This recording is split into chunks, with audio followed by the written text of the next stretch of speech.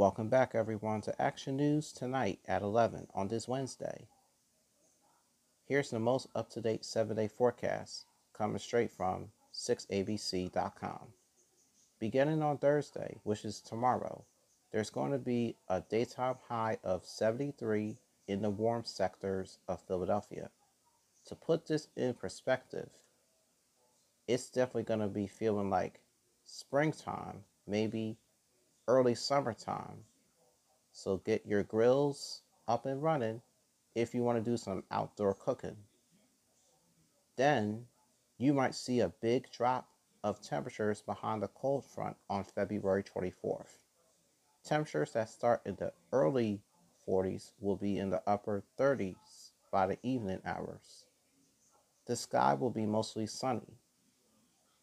Another chilly start happens on Saturday, February 25th, as we get a flurry or two in the Philadelphia area. A high of 36 is on tap for that.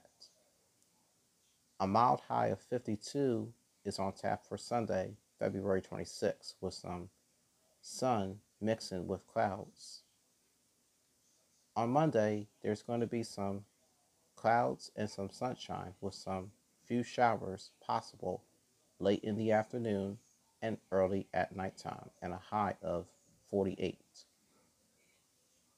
And then on Tuesday, which is February 28th, the final day of the month, the final day of Black History Month, temperatures will sharply become quite chilly for some sorts.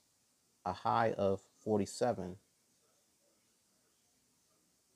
And then on next Wednesday, March 1st, we stay in the 40s and back to winter-like temperatures. That's a quick look at your 7-day forecast from 6abc.com. 11:20 p.m. on your Wednesday evening. We'll be right back right after this. Don't go away.